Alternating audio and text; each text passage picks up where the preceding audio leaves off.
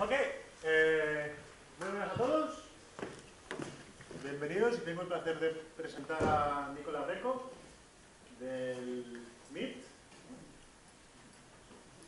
que nos va a dar una conferencia súper interesante. Van a ser aproximadamente 30 minutos de conferencia y después cortamos el vídeo y empezamos preguntas que queramos hacer, ¿de acuerdo? Sí.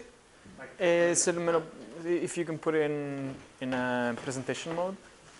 Yeah. So I'm going to stand here. Hopefully I'm not covering the slides. Hello everyone. I am Nicola Greco, and I had the amazing opportunity to join MIT a couple of years ago, at the very beginning for a master and then for a PhD program. And at the same time I was at the Berkman Center with Summer, and we had incredible opportunities to discuss 2 years before everything was going to happen what we thought it was going to happen.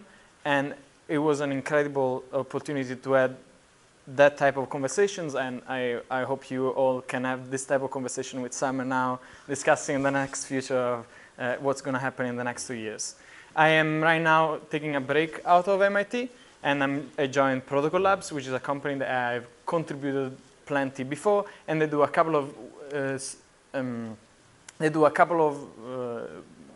projects that you might have seen, and I'm happy to introduce through all of it. And this presentation, I didn't know what type of audience we would have had, so it's going to cover, on a very abstract way, what got me interested in the space and what type of things I'm working on right now.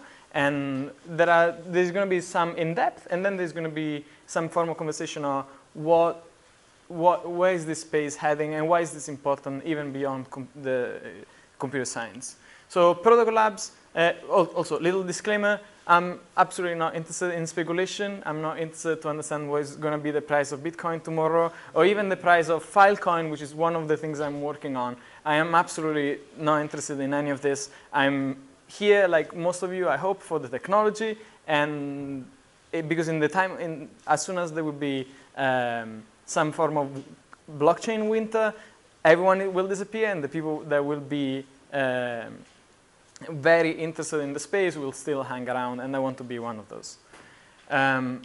So Protocol Labs does a set of projects, and the spirit of Protocol Labs is we want to upgrade the current web because there are some clear issues which we're going to walk through together. And we built something that's called IPFS. Is a way to distribute files in a peer-to-peer fashion, and then which relies on other protocols. One of is IPLD, which IPFS stands for Interplanetary File System. Is a file system where you can share your hard disk with other people in the rest of your network. And then you have IPLD, libp2p, and if you are into distributed systems and peer-to-peer systems, then libp2p is a library that allows you to build other type of things. So for example, IPFS is built on top of libp2p, and you could build BitTorrent and systems like that on top of libp2p. There are current efforts, for example, to bring Ethereum, which is a cryptocurrency, on top of libp2p, and there are going to be other efforts because it would be best if there would be one network library instead of every single protocol doing independent network libraries. And then at the very end, we have Filecoin. And you can think of IPFS in a way like BitTorrent allows you to store and download data from computers of other people, but who is going to store my personal pictures if they are not relevant to the network? It's really easy to get a popular movie, but it's not easy to get my own personal data. And how can I ask a network to store my data? Well, I could pay the network in first place, and that's how we solve that problem in Filecoin. And there are going to be 4 parts. The first part is the decentralized web, and then this idea of universal services, which is what I'm really interested in, and how do you build something like Filecoin, and then why crypto networks could be interesting for the space in general, regardless of the technology behind it. So part 1, decentralizing the web. One of the key things that got me really interested into the space was thinking the way the current web works. And for example, we use the web for some very fundamental operations like talking with our colleagues, talking with our family. Messaging is like one of the key things that we do in our daily routine, in the same way as storing files in the cloud or using websites like Airbnb to book houses, to book rooms, and so on. So the question is, every single interaction that you do through the web today goes through a service provider. And do we always require a service provider? So imagine, for example, if the service provider asks for a fee. Do we need to pay this fee in order to get this service? If the service provider decides to shape the service in a way that you don't like, for example, I want a dislike button on the Facebook. Can I have a dislike button on Facebook? No, I cannot. I need to rely on the way the service provider designs the platform. What if the service provider becomes the enemy? In a time in which all of our data are in the hands of big platforms, what happens if we go in the, what happens if, because the world is now, everything looks like it's in peace, but what if we are in, I don't want to bring things to the extreme, but when Juan from Protocol Labs brought up this example, I was really shocked. The Nazi Germany got the census data, which were private and public data, to find where the enemies of the public were. What if the equivalent happens in the United States, finding for some special type of immigrants that don't fit? Anyway, there is a lot to think about whether the service providers should be in power of control of your data, of the communication, and whether we should try to think of doing the same type of technologies, but instead I could talk, if I am talking with Sam and both of us are online, can we send messages to each other by connecting to each other's machines? Of course, having a service provider solves a lot of problems. Sam doesn't need to be online when I'm not online, but maybe in a peer-to-peer system we could we can store data in networks of other people that, for example, in Freenet or systems like that, you can store your data in other machines that will eventually broadcast the message. Or we could even incentivize a network to do some work for us. So, for example, sending messages to Summer when Summer is not is then going to come back online. So the key fundamental question is: do we need to rely on this central service provider? And I think the big question is, it would be ideal if we don't, and if we don't rely, can we build such systems that can compete, which means they can be at least equivalent, or they could be even better? If we could build an infrastructure for the web which is even better, for example, is more resilient, or it's more, for example, in the IPFS way of thinking, which we're going to go later on, if I have a file and some of you in this first row have a file, and have a file that I need, or someone back at the end of this room has a file that they need, I would rather get the file from the people that are close to me than the people that are far away from me. So there are some hints of what could be more efficient in practice by taking the decentralized web approach. Definitely one big thing that we gain, in my opinion, is verifiability, meaning that verifiability and some more form of control, because if I am in control of my data, I can choose who I can give the data to, and if I give this data to someone else, I can verify that this someone else has operated correctly. What does I said the word decentralization a lot of time, and what does decentralization mean? In the literature, you can find a lot of different opinions on what decentralization means.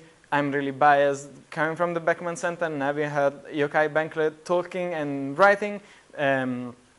One of his latest writing from winter 2016 talks about decentralization as this idea of deconcentration of power. So instead of having one service provider, we could have multiple, or any of you could become a service provider.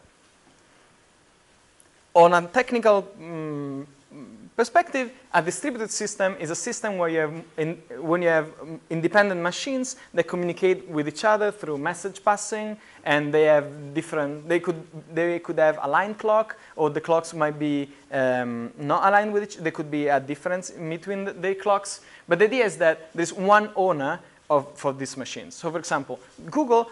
Whenever they want to store whenever they store your data, they store them in the huge server farms and they replicate the data across multiple data sets. But all of these machines are centrally coordinated by Google, and there is a huge wall around these machines so that you cannot interact, you cannot hack these machines to behave in a way that is not according to the protocol. Decentralized systems is the same thing as distributed systems, very similar setting. The only big difference is there is no single trusted node in the network. Every node in the network could be managed by different individuals. These individuals could be even competing or malicious. For example, if we have a malicious node in the Google server farm, given the type of algorithms that they run, it might be, it could create really catastrophic outcomes. While instead, when we design decentralized system, we design such that a malicious node can do damage until a certain extent. Let's walk very quickly through the history of peer-to-peer systems. And I don't know if you want to consider the web as a peer-to-peer system or not, but the web at the very beginning there was this idea. I have my own server, I put my web page on my own server, and then I give this page to the rest of the network, and if everyone has their own servers, then that's kind of decentralized. The issue with that is that when these servers becomes really verticalized on offering one particular type of service. So, for example, a social network. Then we all rely on going on this server, and we all look like clients. And we are all clients of the server. And we need to trust that the server provides the right service, that it's secure, that it's always online, and that there is no single, that becomes our single point of reference. If someone else has, for example, the same data, and we look for that data, we can only get that from the server for which we know the address of. We cannot just ask to the network of servers to give the data that we need. And in the peer-to-peer setting, this is a bit different. Every node can provide the same service to other people. So, for example, on BitTorrent, every BitTorrent is a client, but at the same time is also a server. And so it's literally a peer connecting to another peer, and they have the same type of capabilities. And the issue with this type of systems is that a network like BitTorrent or even IPFS is an altruistic network.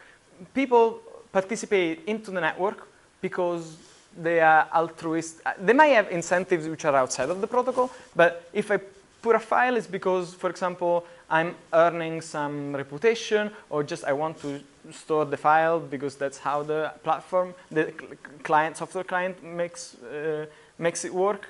And then, but this is kind of problematic because in other systems, I have, for example, to store someone else's data on my computer.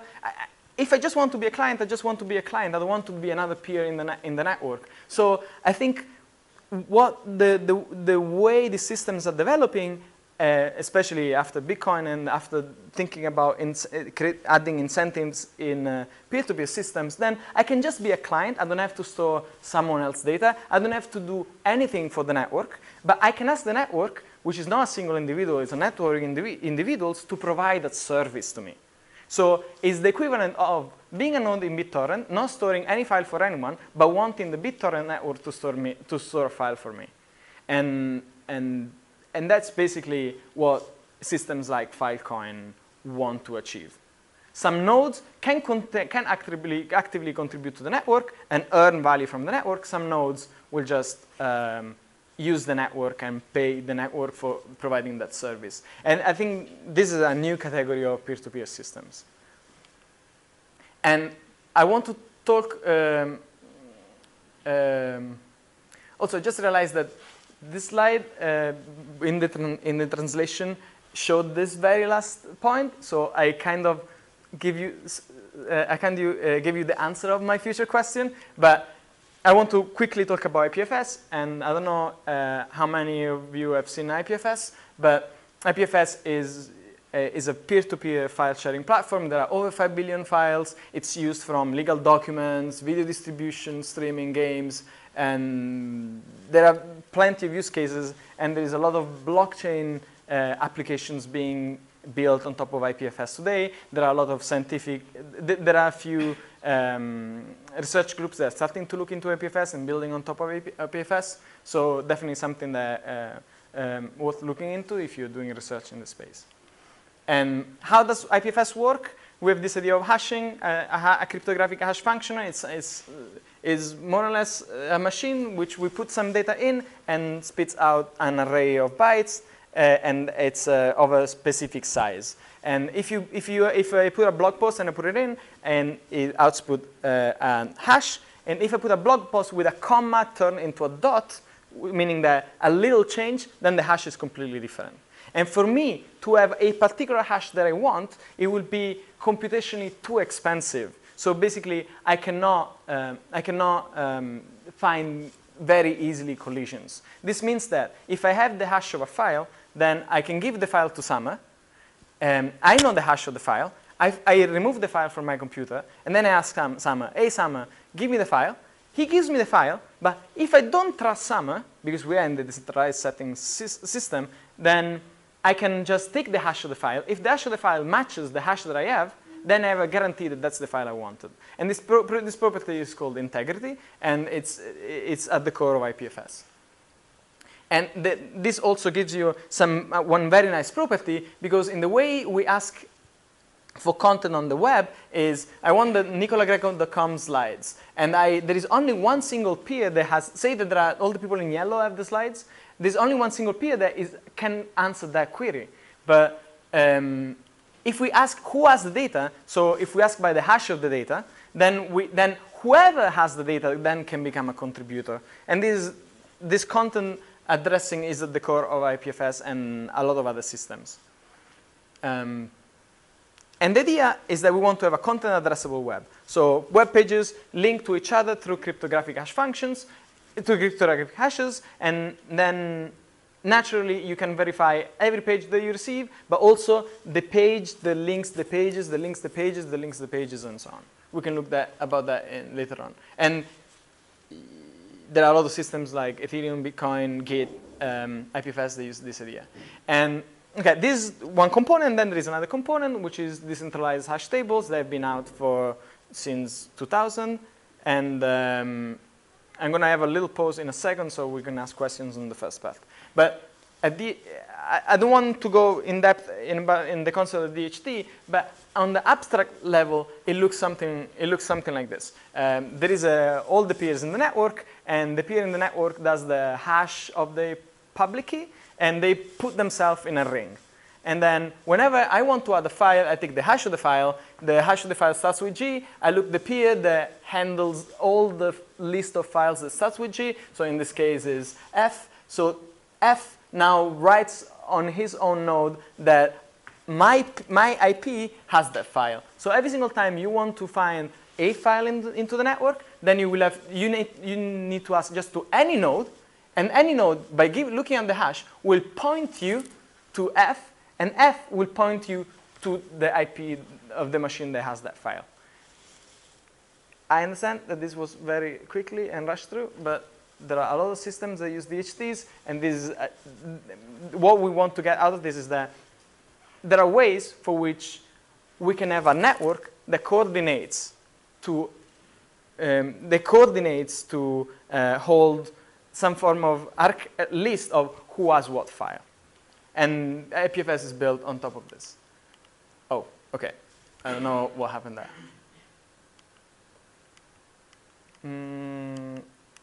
I think the clicker may have abandoned me. No, okay. So this is the end of part one. We went through the decentralized web, we went to some ideas of what IPFS is. Does someone have, except one question of if someone has misunderstood something, or if I missed something that you really wanted to ask? Otherwise, we can move. We have a lot of content going on. Quick. I have a question. Yeah. In the case of DHT, if that node fails, yeah. Where that information is this information lost, or will keep on announcing the files that they have. So if that node disappears, then the new node will take that information. But generally, it's not one node; it's a set of nodes. Yeah, and yes. So, what about privacy? Because when I ask the network for a hash, yeah, basically everybody knows what I'm trying to get, right? Yeah. Okay.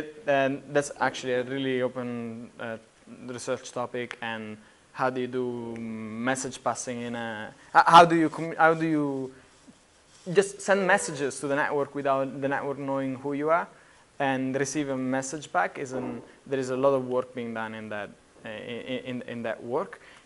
Some people would say you can use Tor, but I don't think that's the right answer long term. In terms of what hash you're looking for, in terms of your data, if it is your data and you're scared of the network storing your data, then that's a different question, because you can encrypt the data and give the data to the network, and then yes, the network will know that you're looking for that hash, and maybe they could profile you. This is an open field. I'm not giving you any finalized. This is how things work. This is what's happening in the space. Yeah.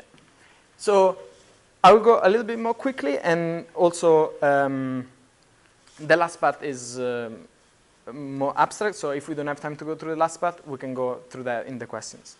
And universal services. This is a concept that was born in AT&T, and this is the idea of a universal service. It's a service that everybody needs, and someone should provide for everyone. And the way AT&T decided to do this was with this sentence, which was one policy, one system, universal service, which stands for, we are AT&T, we have one policy with the government of the United States to be the regulated monopoly offering telephone to all the United States, one system. So we have one system only, we don't have other phone companies, otherwise we lack of interoperability, and universal service, because we want to make sure that everyone has connection to the phone, to the landline. And the problem is that universal services have been done in a pretty much centralized way by big regulated monopolies. Think of the postal service, and think of the internet service providers. And the question is, can we use the ideas that we learned from the decentralized web, or in general, is the question just about decentralizing the web or decentralizing any type of service? And I think that's what really motivates me, which is trying to build universal services like the cloud, not being just one company offering the cloud to the rest of the world, but having everyone participating in offering cloud services to the rest of the world. And there is one key problem, though, which is, say that we have, Summer wants to buy, Summer, this is nothing compared with what's going to come next. So there is Nicola and Summer, and Nicola wants to sell his own pictures to Summer. And then this is the fair exchange problem. And we want to make sure that that the exchange is fair, Summer gets the picture, I get the money, or nothing happens. And Summer, I cannot give the money to Summer, and I have to wait forever, and Summer never gives me he cannot lock my money forever. So things either happen or don't happen. And then now we have evil Nicola that receives the money from Sava and never gives the picture and run away with the money. Oh, Italians. Let's see what the Spanish do. So we have Nicola sending the pictures to Summer, and Summer ran away without paying. So can we solve this? And in practice, how do you think we could solve it? Yeah.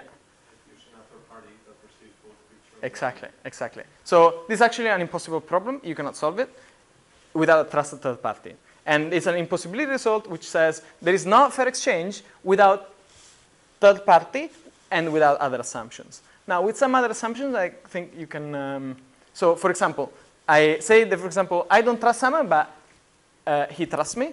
And this is how we use web services online today. I mean, we trust that they're going to give us the storage. But they don't trust us to pay. So what we do, we generally pay, and then we offer the service. Or, for example, we could build up trust slowly. These are reputation systems. I give you a little piece of my picture, and he gives me a little, he gives me a little payment, and give a little bit of my picture, and we go on and on and on. This is actually how Filecoin works. And then, otherwise, we can just rely, we don't trust each other, we're just going to rely on a third party. But the third party, should the third party be a single person? No.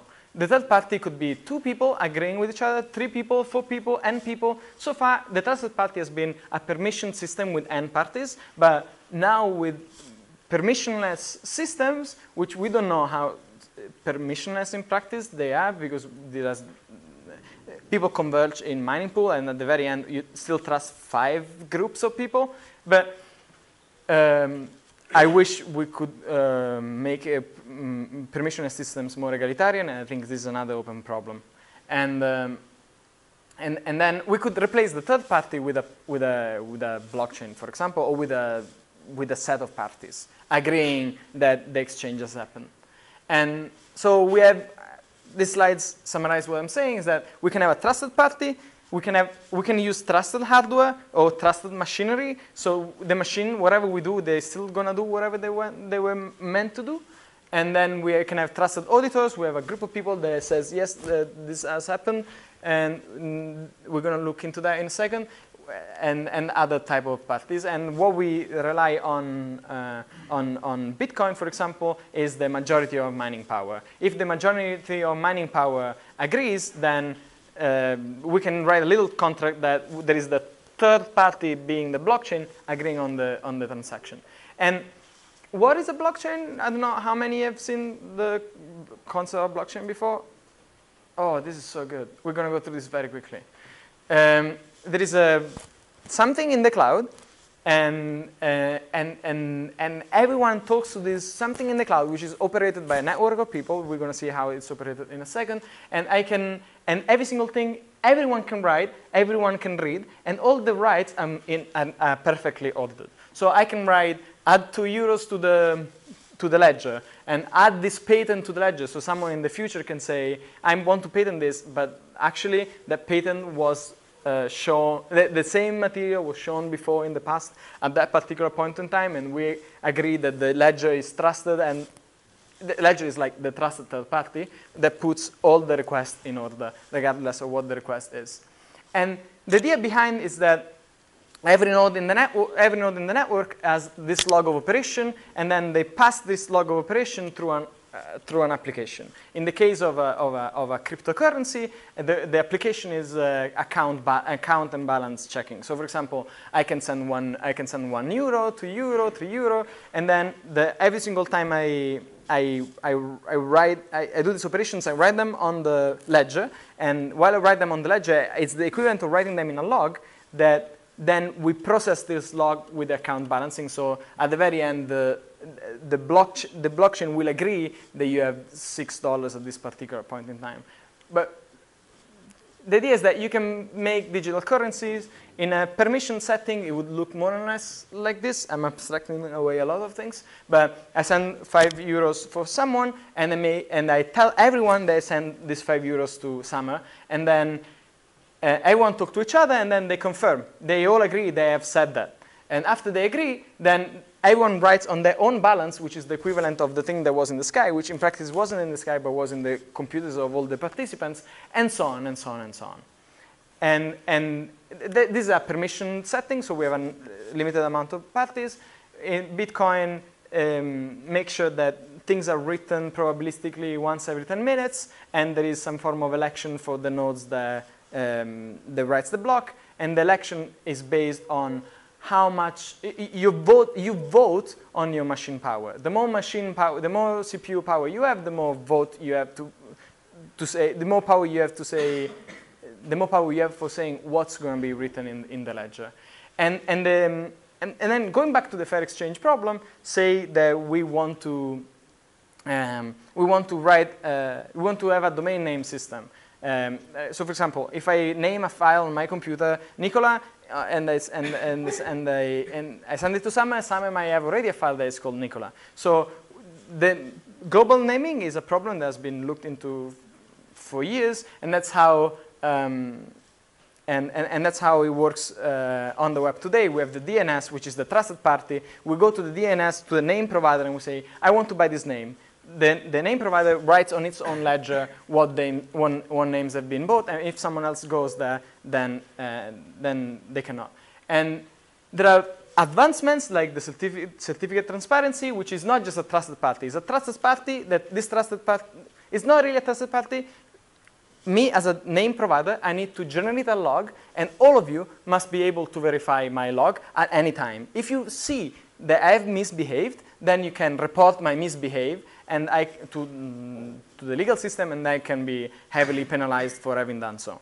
So there are ways to mitigate the power of the trusted party. Another ways of naming things in a global way could be, for example, taking the hash of a file. So if I take the hash of a file, like we do on IPFS, then we all agree that that would be the hash of a file because we have this cryptographic assumption. We talked about that earlier. We can, if you have more questions, we can go later. But the cryptographic hash generates names which are not human readable. Can we have human readable name? This was the Zukos triangle. Can we have human readable names which are also secure and decentralized? And if we have the third party being the blockchain, for example, there are already existing systems like Blockstack or ENS. I can write on the blockchain one name I want. Everyone agrees that I wanted that name, and whoever is going to claim that name later on cannot, because we have this trusted party which handles the ledger in this way. So this is the type of applications that that we can do, and in using the blockchain.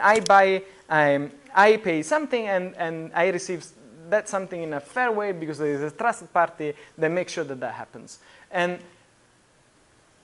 there are different types of assumptions. One is a trust assumption, one is a cryptographic assumption. In the blockchain, we have the assumption of majority, and you can think in this way for multiple other problems. But the question that I posed during my master thesis and what led eventually through to do something like Filecoin is, can we build fair exchange which is not necessarily of objects or private inputs, but of services? Meaning that I provide a service. So the idea is the equivalent. But instead of me giving something to Summer, I offer a service to Summer. And as long as if I correctly offer the service, then Summer will pay me. There is no such way such that I can convince Summer that I've done the job without doing the job and still get paid. So the idea here is the following, is for every action that I do, I generate, for example, storing a file. He asked me to store a file. I generate a proof of having stored the file through time, which is, for example, a cryptographic proof, which everyone can validate. So even the trusted party can validate, even the blockchain can validate. And what I could do, both of us could go to the trusted party and say, Summer is going to give the money. Nicola is going to generate proofs that he has been storing files, then perform the exchange. Now, the trusted party doesn't have to store any file. He literally has just to check that the file that the proof that I have generated was correct. There is no way such that I can generate an incorrect proof, or at least I can with incredibly small probability. So there's no way that I can fool the trusted party to perform the exchange if I haven't paid. So fair exchange of services is fair exchange, but instead of objects, of services. And every service that as long as there is a proof that I have offered that service, and that proof can convince anyone, so even a blockchain, then we can write this smart contract that says, if I've stored the file, then Sam is going to give me the money. So this is the idea. I go to the blockchain, I say, I'm going to deposit the money, and Nicola has to generate proofs for one proof per day that he has stored a file. We're going to look into that, what it means in a second. But I generate a proof, one each day, for 4 days in this case, and then the blockchain validates the proof, and then because I said I will pay if it generates the proof, then the storage provider, the person in the middle, gets rewarded. Did I lose anyone? If you lost, this is the best time. Because now we're going to have... so the idea is that we can have exchange of services of any kind. Right now, as long as you have a proof that you have offered a service, then you can use the same primitive for building different fair exchange of services. Say, for example, they have a proof system that can prove to anyone that I have given electricity to Summer, energy to Summer. Then we could build a then we can have an exchange such that I can pay, without trusting Summer, I can give electricity to Summer and have a guarantee that eventually I will get paid because the blockchain or the trusted third party will give me a payment.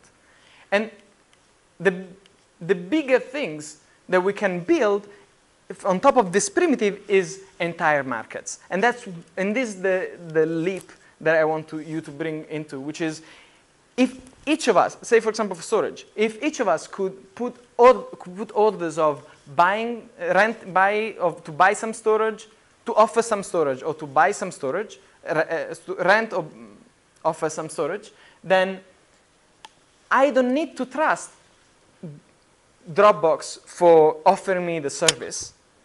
And because Dropbox will be like everybody else, will have to generate proofs that he stored my data. But because Dropbox needs to generate proof, him generating proof is the equivalent of Summer's laptop generating proofs. As long as you have offered the service, I will pay you. So now, in this exact moment, you can create markets where you don't have to trust.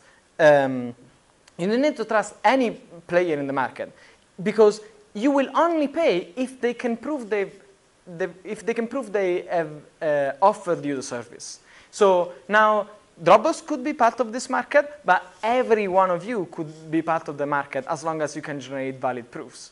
So in this case, this verifiability gives us this form of decentralization, because now I don't have to go through one party and have this party generating proofs. But I can go even to parties that I don't trust at all. There could be the least reassuring website for selling storage, as long as they are generating a proof and that they offer the service. If they can, then they have offered the service to me, then they can get paid. So anyone can participate in this type of markets. Oops. Did I lose anyone? Because now we're going to build Filecoin on top of that.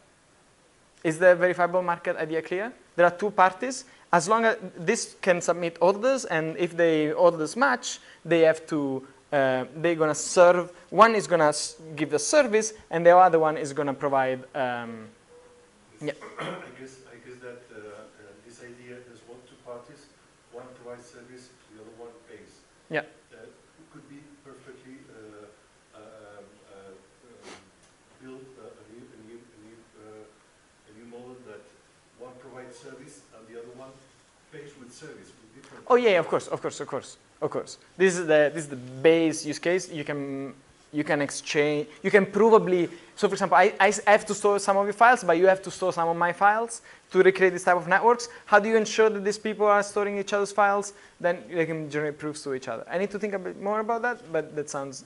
Of course, you can do it. Yeah, this is the last question. Yeah, so if I understood you well, so before having a transaction, yeah, or a smart contract, yeah, you need to have a proof of work, right? Okay. So, but what is a proof of work? It's a hash. Forget. I don't know what you mean by proof of work, but we're going to go into what I mean by you have to prove that you have stored the file in a second. But there is a blockchain. This is a trusted third party. It's literally like one old lady writing down on a list, this is what I've done, this is what I've done, this is what I've done, and basically we go to this trusted person and she says, I'm going to give the money to Summer because Nicola showed me that he had a proof that he has been storing that file. Now, it could be a trusted lady. It could be at 100, the whole world coordinating with each other through a blockchain protocol. But I'm going to move into that in a second. So let's build Filecoin. And what we want to build with Filecoin is a market for storage, where everyone can buy and sell storage from other people in the network. What we want to match is Dropbox. Now, Dropbox gives me the ability to do store files and get files. And we don't pay for each request that we do, but it's kind of the equivalent because we could pay monthly for the request that we do. But we don't want one single provider because of the ramp that we had before. We want a network of users. where anyone, as long as they have storage and as long as they have computing power to generate the proofs, then can participate. How do we store files without trusting the people? So the Filecoin protocol is built on top of this proof of storage, and a proof of storage is the equivalent of I give my files to Summer, and then if I want to be sure that Summer has my file, I can send him a challenge.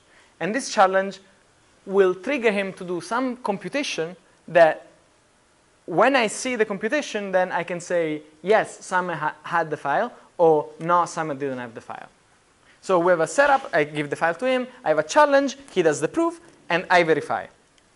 And the proof must be complete, sound, publicly verifiable, transparent, and useful. And what I mean by that is that if Summer is an honest player, Summer will always generate a good proof. If Summer is a dishonest player, he can never generate a fake proof, or with very small probability. And then everyone should be able to verify that proof, not just me and Summer. And then there are other properties that we can look into that in a second. But I want to give you a very rough proof of retrievability, or proof of storage.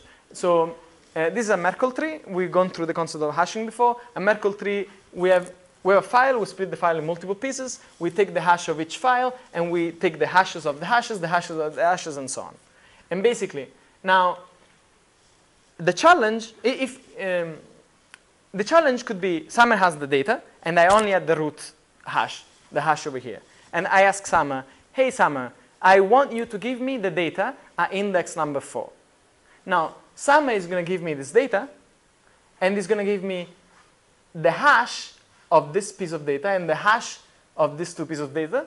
And that's the proof that will allow me to check if he had the fourth piece of data. Because what am I going to do? I'm going to take the fourth piece of data, I'm going to take his hash, and then I'm going to take the hash of these two, I'm going to take the hashes of these two, and I'm going to check if I managed to generate the hash of the data that I originally had.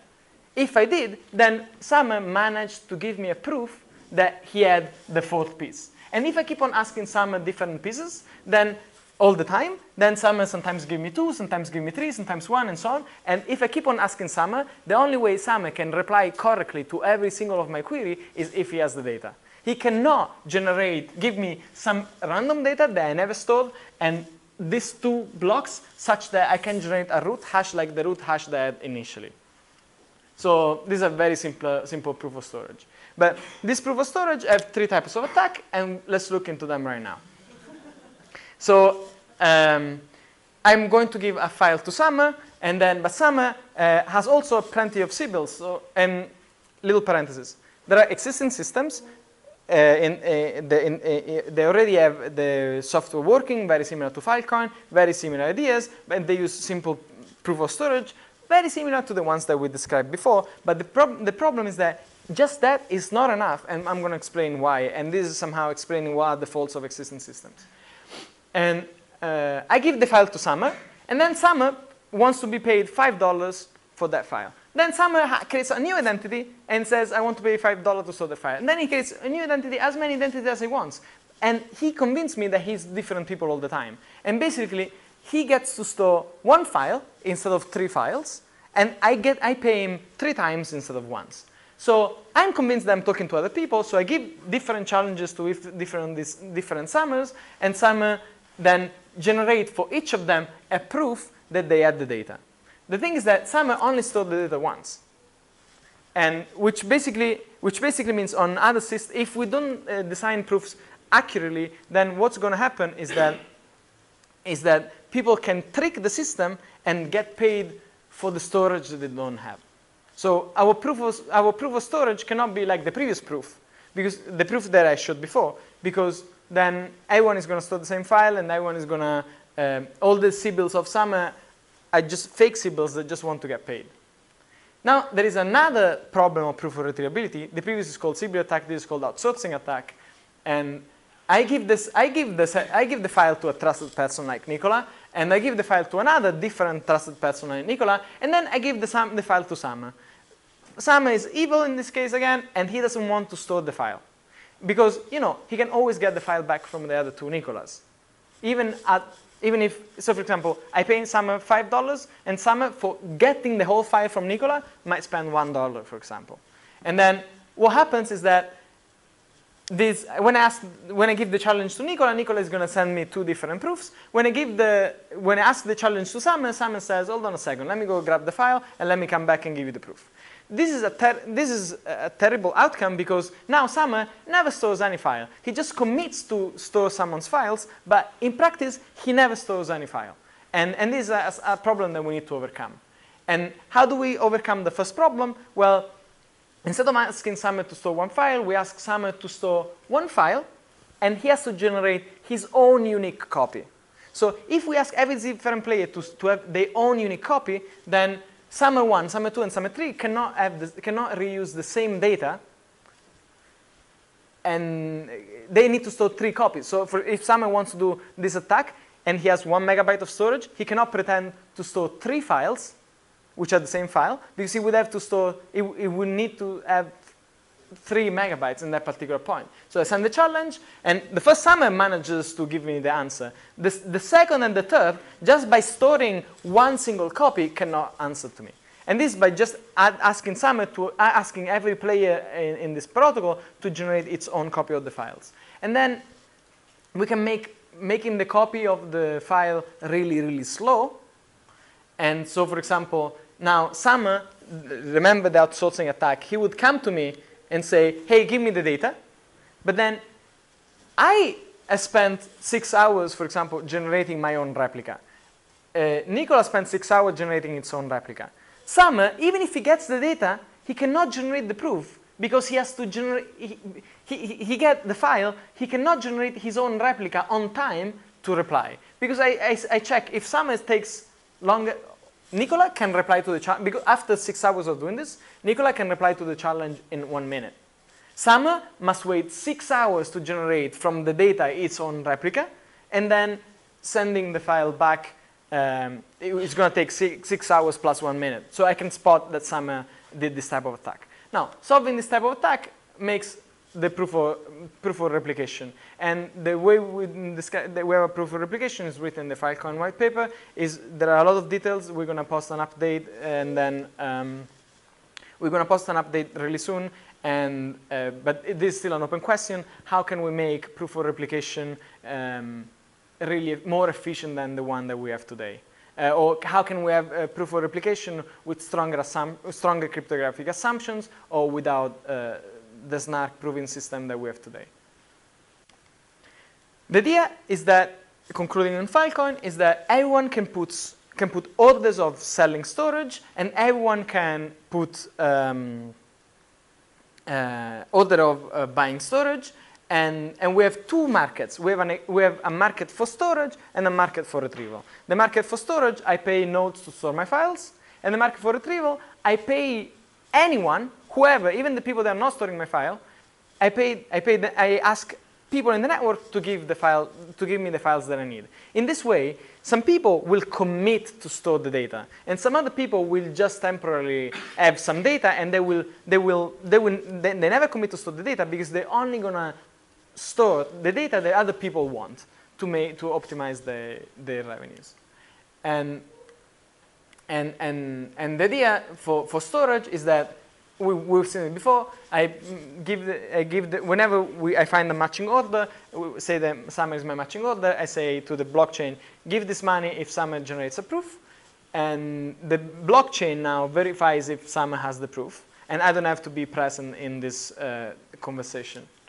And then, yeah, which is the equivalent of this. I don't know why I have the same slide. And then I have the retrieval market. In the retrieval market, it would be too expensive to ask the blockchain to be the trusted third party to witness every single, to witness the transfer of the file. And so we need to rely on other assumptions, which is the assumption that we described before. I go to Summer and I give a little piece of my file. Summer gives me a little bit of money and give you a little piece of my file, and so on, until I give him the full file. But we rely on one big assumption, which is given your data, there is at least there is at least one honest participant that is willing to give you files. Because if only Summer has the files and he misbehaves, then he could say, I give you every single piece except the last one. And the last one, I don't want you to pay 50 cents. I want you to pay $50 because the last piece is going to make sure that you have the entire file. But if you have a network of users that have your files, then if Summer wants $50, you can go. You can ask to the rest of the network to give you some other files.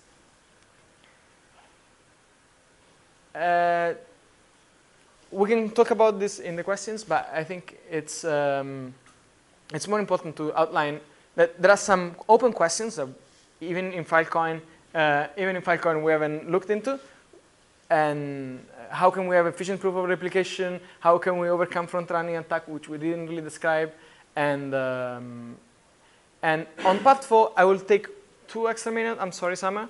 But there is something big going on in the space. I want to